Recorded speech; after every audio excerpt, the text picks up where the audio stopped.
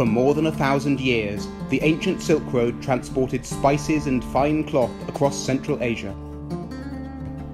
Nowadays, it's no longer camels carrying goods between China and the West, but containers. This is Aktau, a Kazakh port on the Caspian Sea. Today, it's a regional hub, shipping steel and grain to Iran and oil to Azerbaijan. China's President Xi Jinping has made building a new Silk Road his signature foreign policy. If he succeeds, this remote port will become an important hub for world trade. The boat pulling in behind me is the Croatian-built cargo ship, the Balaken. It's one of only a few ships that currently ply the trans-Caspian route to Azerbaijan. Now, it's going to be loaded up with containers that have just made their way across Kazakhstan by train, and we're going to join it on its journey to Baku. Europe's trade with China is worth $600 billion a year. The vast majority of it currently travels by sea. Land routes, such as the one we're taking through Kazakhstan and across the Caspian Sea to Azerbaijan, would be significantly quicker, making them attractive for high-value goods like computer parts and perishables like food. Last year we tried to make first container train from China, and then this train deliver the cargo within 5 days from China to Azerbaijan through Caspian Sea. It's 5 days, but a normal way will take maybe 60 days. Already, a small but growing number of trains head from China to Europe through Kazakhstan and Russia. But Russian trade restrictions against the EU, Ukraine and Turkey have led to a demand for alternative routes. Behind me is Iran, and over there is Russia. The boat that we're sailing on now is threading the needle not just between the oil platforms around us, but also between those two great powers. As part of its new Silk Road strategy, China has promised hundreds of billions of dollars of investment. It has set up a dedicated fund and new multilateral lenders, the $100 billion Asia Infrastructure Investment Bank and the New Development Bank with other so-called BRICS countries.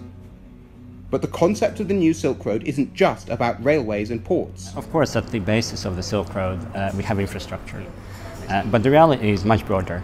When we think about what the Silk Road economic belt will do, it's not just going to be a one line between China and Europe. And this will really connect the entire region much better.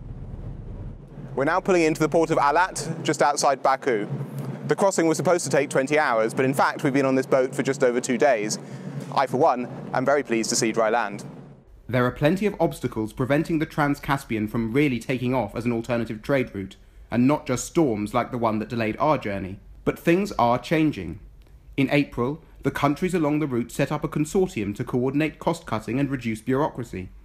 And when trade between Turkey and Central Asia was disrupted by the spat between Moscow and Ankara, Azerbaijan's shipping company slashed tariffs to provide an alternative.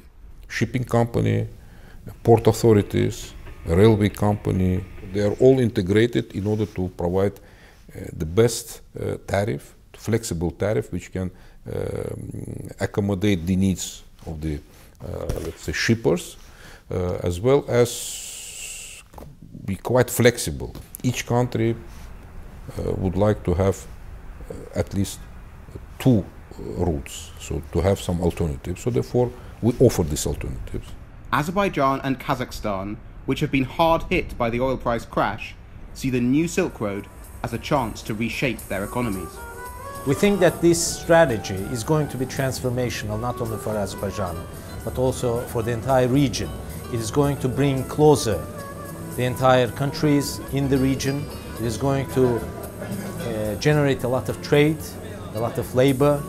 It is going to tie the economies, continental economies, to land, and particularly to the landlocked countries of Azerbaijan being one of them. Hundreds of years ago, traders on the ancient Silk Road would meet and do business in caravanserais like this one in Baku's old town. Nowadays, it's a swanky restaurant, more likely to be frequented by executives striking deals to profit from a new Silk Road. Ports like Aktau and Alat are still a long way from being modern-day versions of Samarkand or Bukhara, but with China's backing, the Caspian region could once again be at the heart of world trade. Jack Farchy, Financial Times, Baku.